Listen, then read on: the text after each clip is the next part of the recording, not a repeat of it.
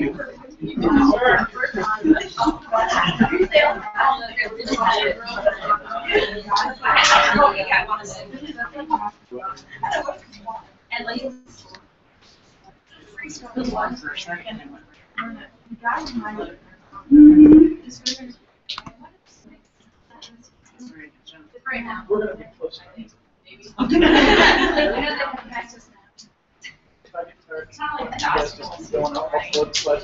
Starbucks close to here? Did you got that? No, I got it when we left home. Okay. I love Starbucks. There you are. So they can hear us, they can see us. So, hi internet, can you go to whenever you're, I'll get you started. Yeah, it's been going for 10 minutes. All right, well, it looks like we have a full crowd this afternoon. Good evening, everybody. Welcome to the Duke Lemur Center. My name is Chris. I serve as the Lemur Center's education specialist, and it's my pleasure to welcome you all to our restart of our evening with the experts. And tonight we have an expert among experts, at least when it comes to Madagascar, lemurs, lemur predators, and conservation. Dr. Luke Dollar has been doing conservation science around lemurs and in Madagascar, and specifically the Fossa, the top lemur predator in Madagascar, for nearly 2 decades. To start off with an anecdote, when I was a student at Duke University, I was taking conservation biology and a part of the Big Cat Initiative team with National Geographic, which you may have seen literature for outside, with Luke Dollar. And because he had talked to us about Fossa and lemurs and conservation work in Madagascar, I asked him one day, because I was also working here at the Lemur Center and just started, so I was fresh and passionate and all that good stuff. And I said, Luke, lemurs I know are really good at avoiding predators. You know, they live in groups, they have these loud alarm calls. I was like, but based on everything you've told me about Fossa, what chance do lemurs really have? How do they survive living with these really incredible predators? And Luke said, they don't. Talk to Luke Dollar.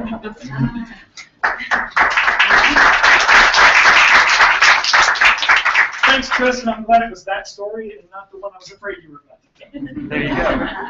Guys, it's really nice to be home. 23 years ago, last month, I set foot on Duke's campus for the first time, and I set foot on the Lemur Center property for the first time as an entering freshman in Duke. As a high school student, I'd gone to a recruitment event for Duke, and I heard about Patricia Wright and her discovery of the golden bamboo lemur. She was a professor here at the time.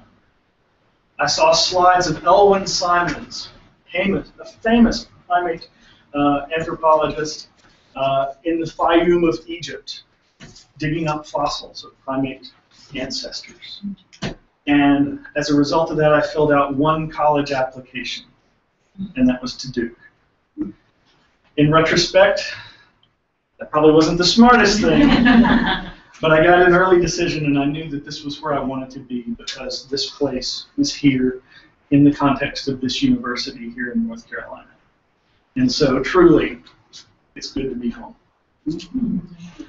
Now, my freshman year, that was a long time ago. That was the late 80s. I got a job as a primate technician here at the Lemur Center. That was my introduction not only to the wonderful world of biodiversity outside of the rural South, but of also the world and Duke as a whole.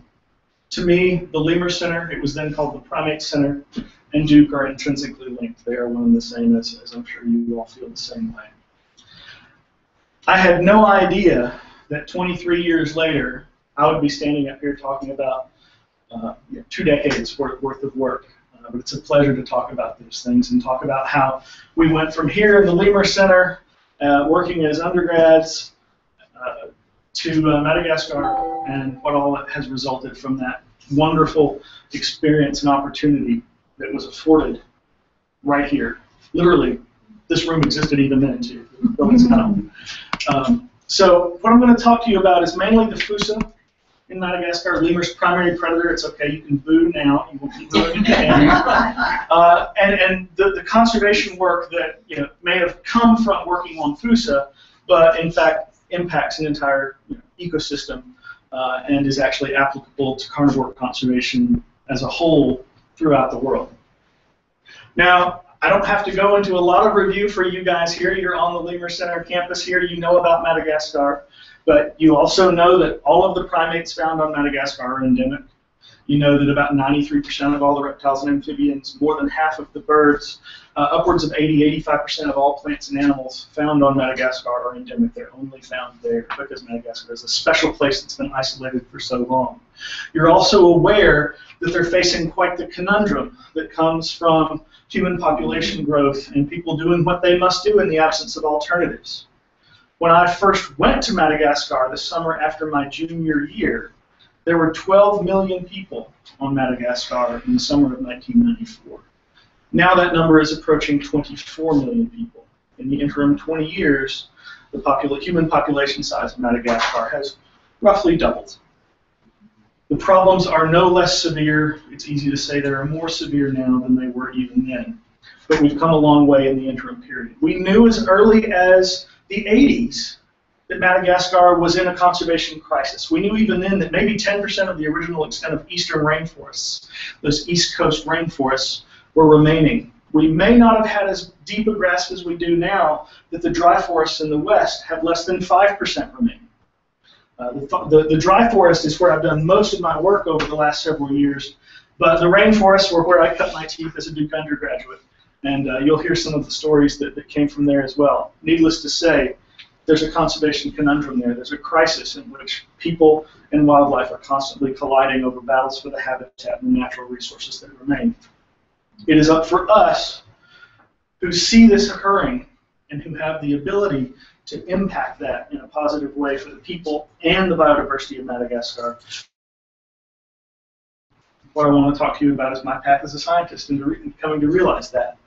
3/4 of those nearly 24 million people on Madagascar are subsistence farmers. They grow the food they eat to survive. Now, the best place to grow rice is unfortunately where beautiful forests, healthy forests are growing. And when these areas are cleared, rice is pretty intensively grown, but the topsoils, which are already pretty poor, unfortunately get washed away. They have very seasonal, very heavy rains, and if you look at a satellite image of Madagascar during the rainy season, it looks like the country is hemorrhaging its life's blood into the Indian Ocean, because in a sense, literally it is. As that topsoil goes, as those nutrients go, more habitat needs to be converted for more agriculture. And in the absence of an alternative, you see beautiful, beautiful savannas like this. Unfortunately, this is supposed to be dry forest. This is not supposed to be savanna. This is not supposed to look like the savannas of East Africa. This is supposed to look like good, dry, deciduous forest. But because it's been cut over and it's been burned over as well by people setting fires to burn off the dead grasses to grow new little green shoots for their cattle, there's really no chance of that coming back in the short term. What we have is critical to maintain because we're not going to get it back in a lifetime. We're truly not. Additionally, erosion, once you have that matrix of leaf litter and root systems that are holding the topsoil and the soils in place, those rains wash the topsoil down, and as we know, water goes downhill. It carries everything as it can with it. Where I'm standing here to this point here is about a mile. This is not a beautiful natural canyon. This is an erosion gully that we have watched double in size in the last 12 years. There's a problem. Now, when I first went to Madagascar, I had no idea about any of this. When I first came to Duke as an undergraduate, I had no idea about any of this. What did I want to do? I wanted to learn about lemurs. Believe it or not, I wanted to feed them. I wanted to shovel their poop, and I did it a lot. And all my freshman year, this is what I did with every Saturday, and you know, a couple hours, a couple of days during the week, and Sunday afternoons. This is what I was doing. And at the end of my freshman year, Blue Devil was born. Who here knows who Blue Devil is? First eye born in captivity in this hemisphere. Blue Devil was born at the end of my freshman year. And I actually convinced Ken Glander, who was then the director of the Primate Center, to when I came back my sophomore year, let me do an independent study looking at mother-infant interrelationships and infant development in the eye. I'm a sophomore in college, and I'm getting an opportunity to work with these unbelievable animals. They gave me keys. It was awesome. And so now all my nights were spent at the Primate Center looking at the inversion time between day and night. It's reversed in the enclosures there where the eye are kept to look at when they come out and they go in, what the mothers and the infants are doing in terms of interrelationships. You know, when finally after doing this for 10 weeks, Blue Devil emerges from a nest box. Awesome stuff. And then that evolved into later looking at percussive foraging, this wonderful tapping that I do as they're going along substrates, figuring out what it is about what's in the subsurface of the wood that they key on to know they can use those continuously growing rodent-like teeth to dig into the wood. It's not they're hearing echoes from the holes.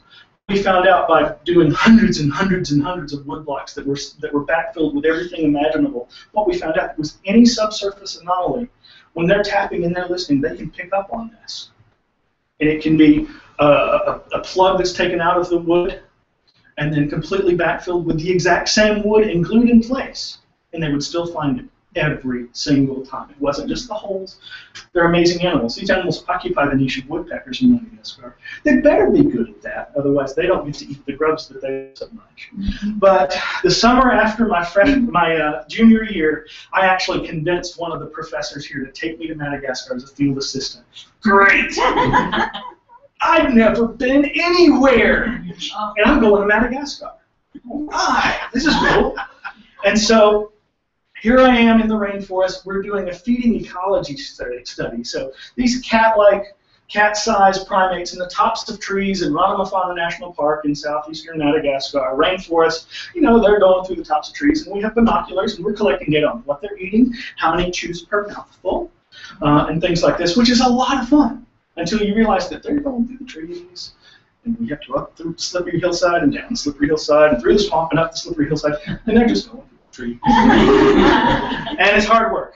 They gave the new kid me Stanzi to follow. Stanzi was one of Deborah Oberdorf, the professor I was there with at the time, one of her old Ph.D. thesis study animals. It had this old radio collar that didn't work anymore. But it was old school technology, and as we know from Ataris and things like that, they get kind of clunky, right? If you're under 30, you don't even know what an Atari is. I've just dated myself. But this big clunky radio collar with a whip antenna was easy for the new kid to study, which was great because it took about 6 weeks to actually work the groove. And if you've studied primates in the wild or arboreal animals in the wild, you'll know that you actually have to wear this groove into your vertebrae in order to do this for hours and hours and hours on end. By the way, the leeches climb trees and they drop when the heat source is beneath them, so we got leeches in our eyes and all these things. But it wasn't a leech that made me lose sight of Stanzi. Stanzi disappeared from the group. And this concerned me, but you know, Deborah had seen that the animals would break away from groups even though they live in these relatively large social groups, and they'll come back a few days later. Well, a few days later, Stanzi wasn't back. And we turned on the radio telemetry receiver for the signal for the caller that was working in the group to go find them in their lemur lump in the morning. It's very important to get out there before they start moving. And we heard the beep of that radio collar. But then we started hearing ticking. And nobody else was using radio telemetry in the area. So we knew that something different was going on there. We tuned into the frequency that this ticking was coming from, and it was coming from the frequency of this collar that Stanzi had that hadn't worked in years. Our interest was piqued. So we went to where the sleep tree that Stanzi had to be was with a suddenly reworking radio collar, and we looked around and we looked around and we looked around and we couldn't find Stanzi anywhere. And then we looked down. There were a few tufts of fur, some bone fragments, and a chewed up radio collar, and our guide, a guy named Pierre Talata, said, "A Fossa got it." And my life was changed forever, but unfortunately I thought my life was about to end because Pierre blanched. He was terrified, and I thought a tiger was going to come down out of the underbrush, and I really wish I'd done a little more homework at the time because I thought we were all going to die because he did, and this guy was fearless. He was never lost. He knew these forests like the back of his hand. He wanted to go home, and so, of course, my next question is, what's a Fossa? Natural next question. And he said, oh, it's Mashikabe, which in Malagasy means bloodthirsty, fierce. You know, if you want to have a beware of dog sign, you have a Lika Mashika on your sign that says beware of dog because the dog's mean. So that was all I could learn, really. And then I came back here and went to Perkins Library, went to the Biocide Library. And I couldn't find anything else. Fossa had been described in the mid-1800s, and we didn't know anything about this top predator on Madagascar. And I said, maybe I want to work on predators instead of primates instead. So the summer after my senior year, I convinced Carl van Schaik, another professor from here, to take me to Indonesia to study orangutans in North Sumatra. It was great. It was awesome. They live over swamps. So I thought the hills in Madagascar were bad, but then we're in swamps. Orangutans are big and they're strong and they're really, really smart, and they think throwing trees at you is funny. And you can't get away because you're in a swamp. But the coolest thing about that summer was actually not the orangutans, which were pretty awesome. But it was, I was on a boardwalk all by myself. We had these planks that were over the swamp that moved. We had to go long distances in one direction. We could go on the boardwalk. It was all by myself, and I was listening for this crashing sound that the orangutans make when they're going through the woods. And I caught something out of the corner of my eye. And a clouded leopard stepped out on the plank, and it started walking towards me. Uh-oh. What do I do? So I just stayed very, very still, and it kept coming, and it kept coming. And then it walked off the other side of the plane and disappeared like smoke. I walked out to where it was, couldn't see it, but there were wet footprints, so I knew I wasn't just having a methliquid moment where the anti-malarial was messing with my head. And that was pretty much what sealed the deal that I wanted to study predators instead of primates. And so '96, the following year, I went back to Madagascar, back to Rana, that same campsite, and lo and behold, we caught a Fossa. First time people were catching Fossa in the rainforest in Madagascar, and it worked. We actually had to build the traps ourselves. They were made out of wood. They were really, really heavy. They took 2 people to move around because we're doing this by the seat of our pants. We're trying to figure it out as we go. First time we caught one, it blew the entire side of the trap out. This was a trap that weighed probably 60, 70 pounds. Made of solid wood with slats in the side. And I was like, oh, I don't know if I really want to catch one of these. Yeah. We did. We got it darted. We got a radio collar on it. We started following it. It was great. Found out that they didn't like to be followed like the lemurs do. You can follow the lemurs and watch them, they'll habituate themselves. Not so much with Fossa. Makes sense. It's an ambush type predator. It sneaks up on things for a living and eats them. We're not exactly cryptic when we're moving through the forest, so we kind of cramped their style. A few days later, the signal started coming from the Lemur in the river. Oh no. I did something wrong with the radio collar. It hooked on something, it's drowned. What happened? We dragged the river, we found the radio collar. It had been cut from the Fossa. There's no way Fossa could make a perfect cut along the side of the radio collar in the one place where the antenna wasn't to get it thrown in the river. So we did some investigation. And my first study animal ever had walked into a village a few weeks later, probably walking through the village from one part of the forest to the next, and was killed. Learned very quickly that I was going to have to do a lot of conservation work if I was going to do some science at the same time, and I didn't want that science to be about lost populations or an extinct species by the end of my career. And now more than half of what we do in Madagascar is actually conservation and development work, as opposed to just long-term ecological and population research on the Fossa. It takes a lot of work to catch Fossa.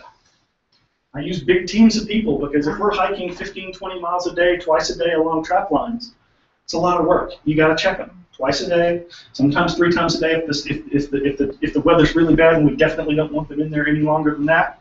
And so it takes a lot of work. We have to put out a lot of traps. We have to check these traps. While we're checking the traps, we do ecological censuses. We collect data on everything we see and encounter. For me, I want to know what's on the menu for Fossa. So we collect data on this. It also gives us a long-term biodiversity database for the whole areas where we're working. We've been working in Fossa now since 1998, so that's useful information to see what's happening from year to year and notice the trends. And so what we're going for, though, is a Fossa in a trap. And when we get a Fossa in a trap, whoever's on the trap team gives us a call on the satellite phone if they need to, and our 2-way radios aren't working, which often they're not. lots of topography, lots of distance. And the staff veterinarian and I will go out there and we're going to anesthetize the fossa. We're going to take it back to the central processing area.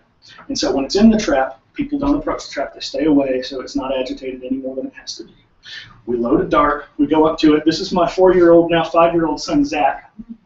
When I took him to Madagascar for the first time last year, and he just went with me again for the second time this year. He likes it. I'm not allowed to go back to what he calls camp out without him, which works for me. And so we dart the fossa, we pull it out, we make sure it's okay. At this point, it's out. We make sure that the eyes are well lubricated and the animal's okay, and we take it back to a central processing area. This is a really small young adult female that we've caught, and take it back to a central processing area where we collect every single pus. Can you see very well? Tell me to move if I'm walking. Okay. Okay, and so what we're doing here is we're doing weights, measurements, we're taking blood samples, we're taking tissue samples, we're putting microchips in the thing in case we radio collar, if we catch it again later and the ear tags have fallen out, we can still, if anybody's ever gone to the vet and had a microchip put between your pet shoulder blades, we use the exact same kind. We put ear tags on it. We do everything we possibly can. We look at endoparasites, ectoparasites, everything we can while this animal is asleep. If we're doing radiotelemetry this year, we're going to be putting satellite collars on them, which is great to really get fine-scale microhabitat stuff. I'm very excited about that starting next year. And we have a limited amount of time, because guess what happens if we're not done when the animal starts waking up? We're done. Obviously, this is not a tiger. This is not something that's going to come bursting out from the underbrush. But even the Malagasy people have no general realization that the big bad wolf of Madagascar weighs about as much as a cocker spaniel. And then once, and again, veterinarians are on staff the whole time. This is Zuavana, who just finished her vet degree in Madagascar and is also with us. And then we release the animal at its capture site with a radio collar for doing radio telemetry, without if we're not. And so we release it right at its capture site once it's recovered from the cage. And then a lot more fun begins. Now, one of the questions we had was, primatologists always think that if something's eating their focal species, then it must be a specialist on eating those. Fossa had the reputation that they just eat lemurs. That's all they eat. So one of the first questions we had to ask was, well, what are fossa eating? They eat everything in Madagascar naturally found in the forest there with a heartbeat. Remember I told you they don't tolerate us following them to see what they're preying upon, so the way we figure this out is we go through what's left behind. Poop. And we've gone through over 1,000 pieces of scat at this point, and it's very difficult. I have lots of great help from lots of people in Madagascar that are helping with that too. It makes it fun for my Vert Morph students every once in a while to say, hey, what's this? And it's a distal humerus of a mouse lemur, and I ask them, which one? Left or right? And so it's not very fair, but it's fun. And you know, fossa had this reputation of being a chicken thief, and I doubt that they'd steal one if they got the chance. But there's a lot more going on with their habitat than just direct persecution on them. And we pay attention to this stuff because that's a real point of concern. If the habitat needs to be converted because somebody wants to illegally sell the rosewood or ebony that is in the remaining protected areas. If people don't have an alternative to this endless cycle of slash and burn agriculture, it's a problem. What you see here wrapped in the banana leaves is called Rambo, spelled like Rambo, as in John Rambo, as in First Blood, because it's the Malagasy equivalent of Viagra. It comes from a plant in Karafanska, where I do most of my work up in the Northwest, and where our team's been since '98. And this was pretty much one of the few things that was a part of the local economy other than doing slash and burn agriculture 15, 20 years ago. And in 2000, a local women's group said, will you help us build a campsite? We want the tourists that come here to stay with us in the village. We want the tourists that come here, we want the researchers that come here to stay with us in the village. We could make money off of this. They came up with this. We just happened to be there at the right place in the right time and said, sure, we'll help with this. So they converted their soccer field into the Manga campsite. The soccer field really sucked anyway because it was on a slope. So you kind of knew who was going to win. Yeah, not good odds in gambling. at that particular soccer field. But they built this refectoire in the middle and lots of campsites all around. And so the women's group that's made up of women representatives from multiple villages around Fonseca were managing this campsite.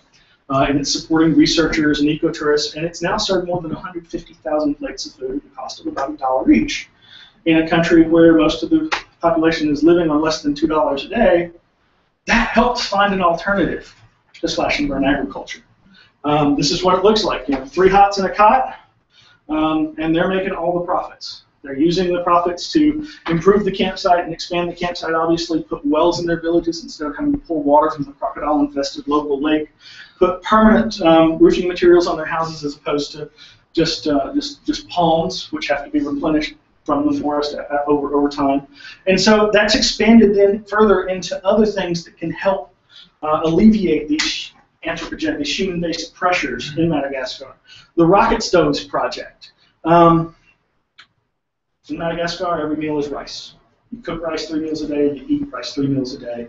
The rate limiting factor, I think, to progress in rural Madagascar is the amount of time it takes to cook rice. It takes a long time. It's cooked over an open flame, sort of a 3-step pot method. And one of my Malagasy graduate students said, I want to start this initiative, the Rocket Stove Initiative. And so it's a fuel-efficient wood-burning stove. Burns wood or charcoal, cuts rice cooking time in half. Also, because it's in this rocket cylinder system that the pot sits on top. This is the first model, which was really heavy and harder to move. This is the second model, which is cheaper and easier to move. Because all the heat is going up into the pot, it's much more efficient. A lot of the soot and smoke is actually burned off in the chamber itself. So in the corner of the house, which would be the kitchen in someone's house in Madagascar, that's about the third of the size of this room, you don't have as much sort of pollution in the air, so it helps in that sense as well. It cuts cooking time in half. It cuts the amount of wood required to cook the pot of rice in half. So that's a little bit of progress there, but instead of us being the people producing these, the team goes from village to village around Madagascar, finds an entrepreneur in that village, builds them a kiln, teaches them how to build rocket stoves, and leaves them to it, at which point they build them and they market them and they're a distribution mechanism. We don't have to do it, and they can make money in the process. Real force multiplier there. Works nicely. This is Ankara Fonseca. Its forest cover is shown in green here in 1990. This is its forest cover in 2000. This is its forest cover in 2011. What you see here in red is the amount of forest cover that was lost in Ankara Fonseca between 1990 and 2000.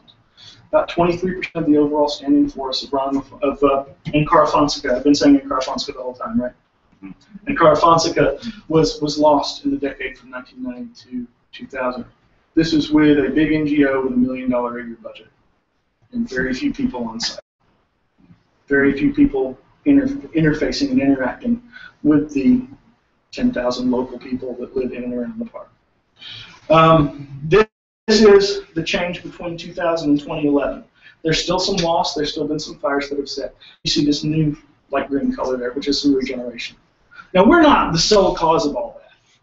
But I like to think that this comprehensive approach to engaging local communities, working with the Madagascar National Parks, excuse me, I have to stop every time, so like saying Duke Lemur Center instead of Duke Primate Center, working with all the stakeholders we can, I think, to turn things around with what's going on there.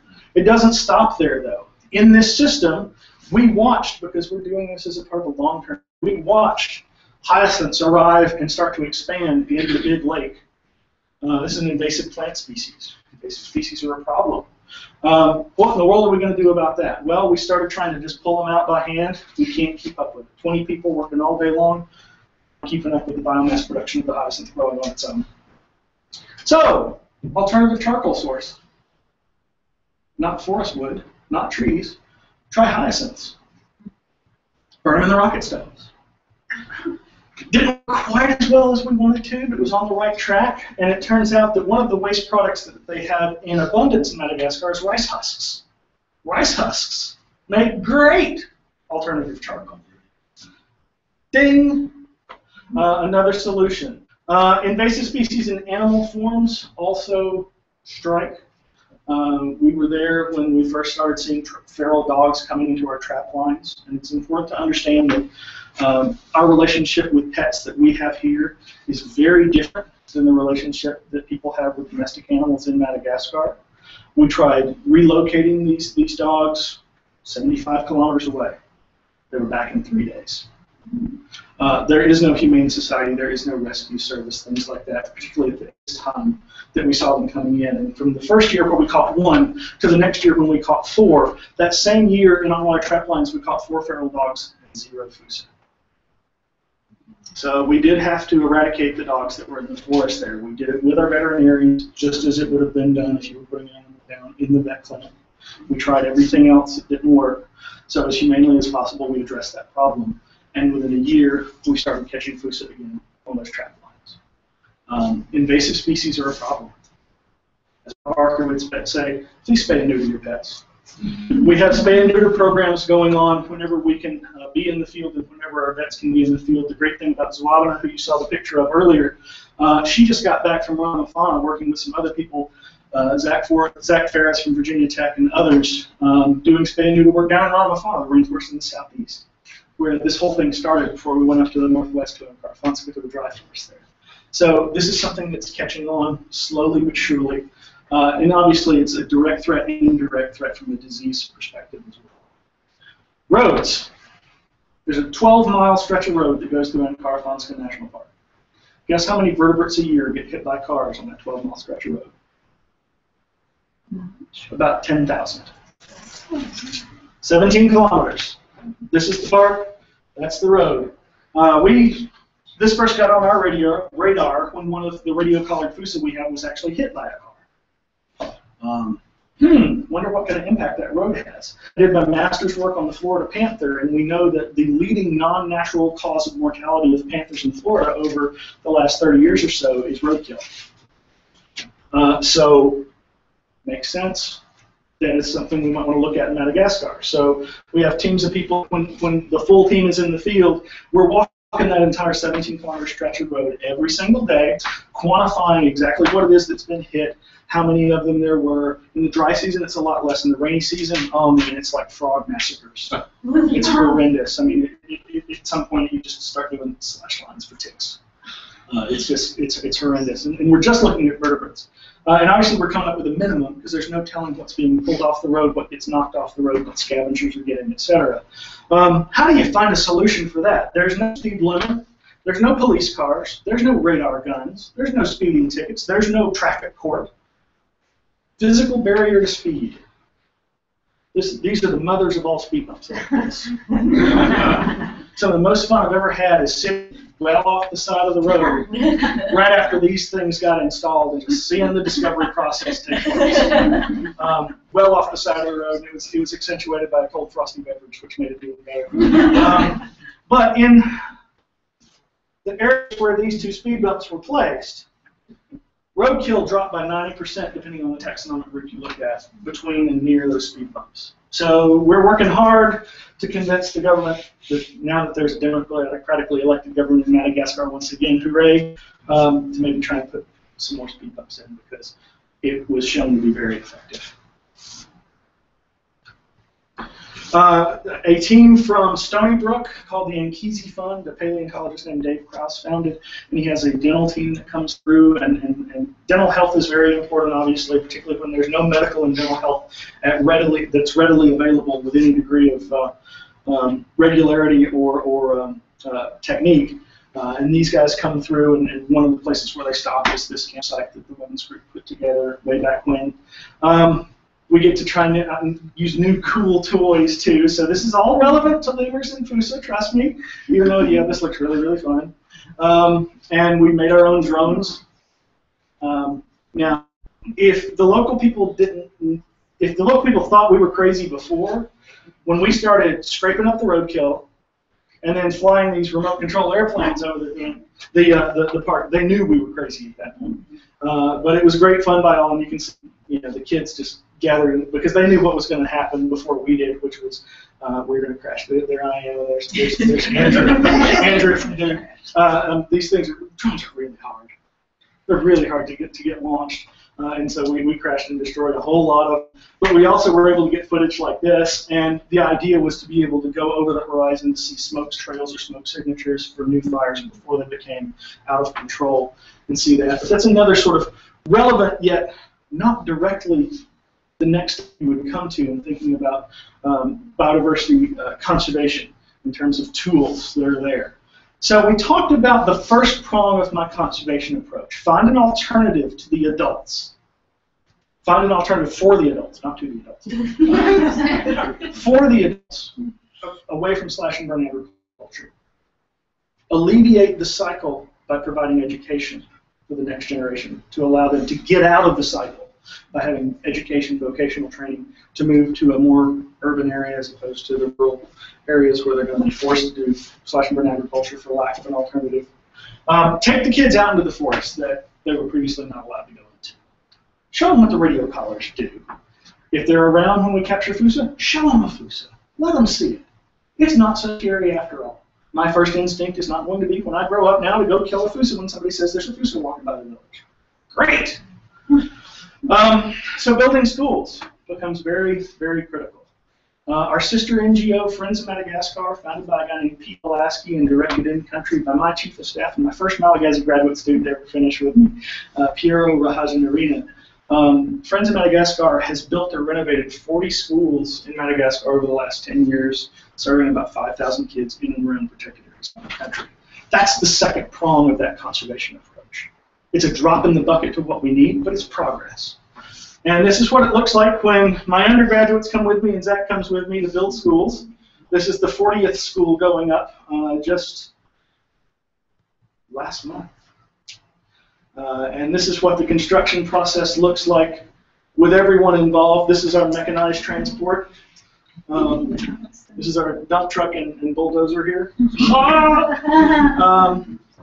And so this is what that school, which was inaugurated just 3.5 weeks ago, now looks like. That was school number 40. 3 big rooms will serve about 100 kids. Breaking the cycle. Sending Friends of Madagascar sends most of the kids in Florida create these boxes of school supplies and other stuff for the kids that go over, and Pete and Friends of Madagascar send a full cargo container of school supplies and other things over every spring. It's a huge success. There's Piero. And these are some of my Malagasy graduate students, and this is what the future of environmental management in Madagascar looks like. It doesn't look like us. It doesn't come from here. It comes from there. The problems and the solutions are all local. And these guys are going to be equipped to make the right decisions for the environment in the future. I want to see one of these guys be the Minister of the Environment before I'm dead. I would love to see that. Piero's already been asked if he wants to be Minister of Education because of the Friends of Madagascar school building stuff. All of this experience has translated into something I'm very lucky to be a part of, National Geographic's Big Cats Initiative, which, even though Fossa are not cats, Geographic, 2 years after I became an explorer with them, asked if I would help work with the Big Cats Initiative, which is National Geographic's own endeavor to do everything they can to halt the global population decline of big cats. And one of the most astounding things that I've come to realize is that the problems facing big cats at the local levels have a lot of the same dynamics that we've experienced in Madagascar. And all of the solutions that people need to engage in at the local level, people doing the stuff we've done in Fossa for 20 years, there are people doing this kind of stuff with big cats all over the world too. And so the Big Cats Initiative is built on 3 simple things: assessment, protection, and communication. Assessment, there's a team of grad students, of which Chris was a part, here at Duke, that is the academic engine of the BCI, the Big Cats Initiative. And they inform the protection pillar, which is the second pillar, which is based in a grants program that has now funded since 2010 62 projects in 23 countries, doing the same kinds of things with big cats like you've seen related to the Fossa. And I've got to tell you, these guys are amazing. They're extraordinary, and this is the location of all of the grants. Unfortunately, there's so many of them now, it's even on this big projector so hard to see who they are and what they're doing. But the common thread across all of them is that they're most active at the local level, at the interface between people and wildlife, and trying to find solutions where they collide so that both aren't lost in the long. And that's what the BCI does from its protection pillar, which all feeds into the third pillar, which is communication. Communication is something that National Geographic does very well. And by having good information from the field, success stories, and importantly, awareness of what doesn't work in the field as well, we can communicate those things and build more awareness into that synergistic cycle of assessment, protection, and communication to actually start getting towards achieving the goals that we have for conserving not only big cats, or not only for Fossa and Madagascar, but biodiversity in general. There's a common thread through all of this, and one of the most important things to take home with you is that the problems originate on a local level. The solutions must as well. Thank you.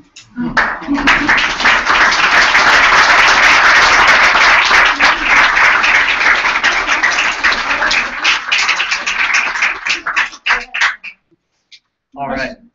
Yeah, at this point, we will take questions. And turn on the air conditioner. Yeah, go ahead. What is a Fossa? I mean, what's... Good question. That was my first question, too. That's an appropriate first question. Yes, thank you. Now, it's interesting because they look cat-like, they look Yes. dog-like. What is it? They've been grouped in the civet and mongoose family. They've been grouped in the cat family. There's actually now a determination that all of the carnivores on Madagascar are members of their own family called the Eupluridae. But if you had to imagine, and the shorthand I used to describe this, if you had to imagine what the common ancestor between the cats and the hyenas and the mongooses look like. Just as most of the primates we see on Madagascar are more quote-unquote primitive than we see in the rest of the world. If we had to imagine what the common ancestor between those families looked like, I'd say it probably looked a lot like a Fossa. How do you spell it? Is it D? F-O-S-A is the Malagasy way of spelling it. There's an anglicized way of spelling it, F-O-S-S-A, Yes. which is also very confusing because the Malagasy civet, which is this little white speckled cat-size small carnivore in Madagascar, their genus name is Fossa. So what I try to do for Cryptoproctopherox, which is the scientific name of this, Cryptoproctopherox, let's write that down. Ferox is Latin meaning fierce. Crypto means elusive or hidden. Procta, anybody want to take a gander at that movie? Yeah, so the scientific name literally translates into fierce hidden asshole. And if you're a lemur, you agree. Yeah. But one of the most interesting things that they found about it is they were first describing this, and I'm sorry if we have to bleep that out online or something, is that there's a scent gland in between a double anal sphincter, and that was apparently fascinating for the bug home from Madagascar when it was first described in the 1800s. And so that's why it's called Cryptoproctopherox. So yeah, that's a Fossa. And they're not found anywhere but there. Only Madagascar, and there's only probably about 3,000 of them left. There are 49 of them in captivity in North America, and a little over 100 in captivity worldwide. Are they nocturnal? Another good question. I'm embarrassed I didn't answer it during the talk. One of the first things that we had to find out with the radiotelemetry obviously was looking at activity patterns. And it turns out that everybody thought, oh, they must be nocturnal because nobody ever sees them. But in fact, they're just incredibly elusive. They're active almost equally both day and night, 3 hours on, 4 hours off, 3 hours on, 4 hours off. They're most active at dusk and dawn. So if I had to throw one word, you could throw crepuscular out there at it. But they are active at other times during the day and night on a pretty regular cycle as well. So if you're nocturnal or diurnal and you think that's going to be an evolutionarily stable strategy to avoid predation by Fossa, you're wrong. What is your lifespan? In captivity, the oldest one that ever lived in captivity was 23 years. 18 is a good target in captivity, and we don't know in the wild. We've had some that we've caught year after year, based on how old we thought they were when we first caught them, have been at least 12. What are some examples of the things that they eat besides lemurs? We have found everything. We even found fish. We found all kinds of rodents, chameleons, snakes, all the brown birds, and even wild pigs in their diet. Now, wild pigs are obviously much, much, much bigger than Fossa. There's no telling if they weren't scavenging one that was already dead. But I've had more than one person tell me a story of seeing a Fossa clamp down on a wild boar, screaming its head off, running through the forest at the end of the dry season, and the risk-reward rules of the game sometimes change when the potential prey items are much fewer and farther between, that they go after the bigger, riskier packs of energy towards the end of the season there. And I've had that story told to me in different places on more than one occasion that people have been aware of Fossa hunting wild boar, which get big. Yes? How big are they? How big are they? That's another really good question. So a Fossa, if it was standing right here, its head would be about this tall, so a little less than knee high. But the cool thing about them is that their bodies are like this. They're the tip of the nose to the tip of the tail. So their bodies would be about this big. That's a pretty good size Fossa, 2.5 feet or so, for just the tip of the nose to its back end. But then its tail is longer than its body. And the interesting thing about Fossa is they don't grab onto things with their tail like you see monkeys in South America that grab onto things and hang from their tails. Fossa don't use it like that. What they do is they throw it back and forth. Like, you ever seen a tightrope walker with that big pole that they move back and forth to help them walk across a tightrope? Well, Fossa throw their tails back and forth. And this 20 to 30 pound animal can go through terminal branches of trees as easily as a squirrel. They can just move through the terminal branches. I've also seen them doing very delicate, precarious, 1 foot on a different branch, pencil thick, trying to get a hold of something that was, on a terminal branch of a little tree that was not connected to the other ones, and trying to get out to the end of it to find out what they're going to do. So they use that big, long tail for balance as opposed to grabbing things. Good question. Yes. What's their social life like? Are they solitary? They are solitary. Fossa are solitary. We have seen, interestingly enough, what we believe to be sibling pairs that form coalitions, particularly when the density of predators in an area is high. Sibling pairs are something that we've seen on more than one occasion and in more than one place, but generally they're solitary. Yes. Are they very territorial? Are they territorial? Yes. And big territories? Big territories, about 12 to 13 square kilometers. How many infants at a time?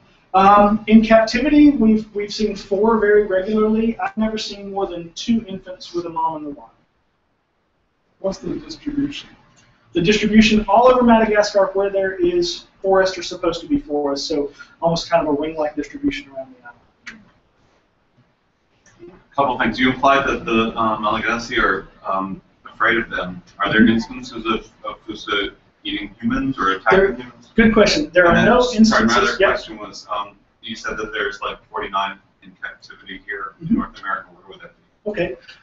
In Madagascar, there is folklore about them being the big bad wolf, and people are afraid of them. There's no reported instances of Fossa actually going up to people and attacking them. As far as I'm aware, I've never had that story told me that someone says, "Oh, a Fossa came up to my brother-in-law and chewed his ankle off." Because anytime we ever encounter them, they're going like smoke. I mean, they're out of there. And in North America, where can you find them? My favorite place to go see Fossa is in the Naples Zoo in Florida. They actually do have Fossa, I believe, in Greensboro. I've just learned. So I'm looking forward to going and checking those out to see how they're doing. They have them in the Bronx Zoo. They have them at San Diego. They have them at the Henry Gorley Zoo in Omaha, which is another absolutely phenomenal place. There's one in Los Angeles, and the cage right next door are the lemurs. Are they having any breeding problems with those lemurs? Imagine! Can you imagine? You're like, yeah, it's rough. They've just been moved. Good call. We finally. Good call. Good call. Because the lemurs are probably, I'm sure, up in the far high corner going, "Yeah," and the Fossa are probably going back and forth along the side of the thing. Because when a Fossa looks at something, the first thing, I mean, you can tell when you're looking at the Fossa, when they look at anything, the first thing that goes to their head has to be, and this is me putting words into their mouths, obviously, and they're not words because they don't have words, but is, can I eat that? Can I eat that? Can I eat that? Anthropomorphization is a dangerous thing, but I just did it. Yes. Are they tracking by scent, the lemurs, or whatever they're eating, or by sight, or? Well, they definitely use olfaction a lot. They also scent mark themselves a lot, so I'm sure that plays a very important role. Their favorite lemur to eat, the one that we find most, that makes up the most biomass of their diet, is the leopard lemur, the sportive lemur, which also does not have a good survival strategy. This is a nocturnal lemur that sleeps in tree holes, which are often very shallow. and it reuses tree holes or a series of tree holes. And so if you're a Fossa which can climb trees like a squirrel, all you have to do is know where those tree holes are, go from place to place, go to the next one, climb up the tree where the left one is, reach in, and hey, it's a happy meal. That's a little less than a kilometer, a little less than a kilogram of lemur right there that you just got by essentially climbing a tree and reaching in a hole. So how many do you have collared and following? We have captured a little over 100 in the last 20 years in all of the places that we've worked, in the last 18 years. Right now? Right now, we're not collaring any of them because with the technology, when we were doing radio telemetry before, we answered all the questions we wanted to ask, but we've got some support actually from the Naples Zoo and from students in Collier County, Florida, among other places, who are helping us to buy satellite collars where we're going to get GPS points and very fine-scale habitat use information, which will be much better than essentially the very coarse-scale activity stuff that we were getting before. So I'm looking forward to having Sam Merson, who's a student of mine, going back for his third trip to Madagascar this next summer and collaring some, along with colleagues from Henry Dorland Zoo and other places too. Are the Fossa hunted at all? Fossa are hunted. Fossa are actually the only collectively hunted bushmeat target species, according to Chris Foley. And he was surprised to learn that people do go hunt Fossa, and they go out in parties to hunt Fossa, as opposed to just ones that would be going one person going and snaring and things like that. It's not a preferred food item over a lot of other things, but yes, they are definitely on the record as being on the menu for bushmeat hunters. Any more questions? Do you have a current population estimate? 3,000, about 3,000. We were in Madagascar recently, and we actually saw one for a few minutes and ran through the forest running in. Lucky. And the people we were with weren't so skilled in English as you are, so we weren't quite able to understand this part. But like the guidebook that we had the Brock book, and it says something like, Fossa are like dogs, but they're like cats. And I'm wondering, from your perspective, do they behave more like cats than dogs? I think Fossa behave like Fossa. That's not, I would not try to categorize Fossa anything other than what they are in terms of, the certainty that they have when they're about to do something like break out of one of our traps, that nothing's going to stop them from doing that. And they've destroyed lots and lots of traps, and we've caught them the next day, and they've been fine. Metal traps. Metal traps, and they've been fine. But we knew it was that one because it was in the area, and we had camera traps and stuff like that. They just have this determination that if they're going for something, they're pretty singular in that, which is again attributing a lot of characteristics that the zoologists in us would not want to. But I'm astounded by the determined nature they have and the confidence of certainty that if they go for something, they're going to get it. I wouldn't try to call them more cat-like or dog-like. Certainly not dog-like, because they're not friendly. You said they fish. Do they go in the water? We don't know. The fish could have been washed up on the bank that we found in the scats, and I don't want to say yes. We should go to the riverbanks and they go fishing. We've never seen it. Yeah. When we were radio tracking, obviously we had them near rivers and things like that. So we can't say with absolute certainty that they're going in and they're doing a bear thing, or like you would see bears. Going after in the water. Well, they got across rivers somehow. And they're definitely known to do that, so they've got to. But we've never actually physically seen it, so maybe they're finding things to leap over or something like that. But we have definitely found scats with fish bones in it. Last one. Differences in size and coloration between males and females? Good question. Difference in size and coloration between males and females. Males are a little bit larger. Coloration is largely very similar across all of them. Males are generally larger than females by 15–20%.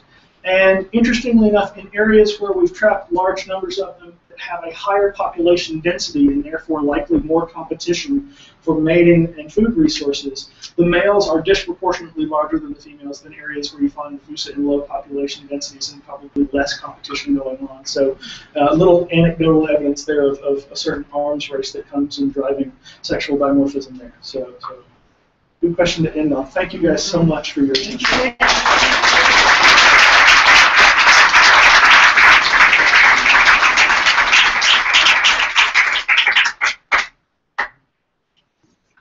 Okay, well, thank you all for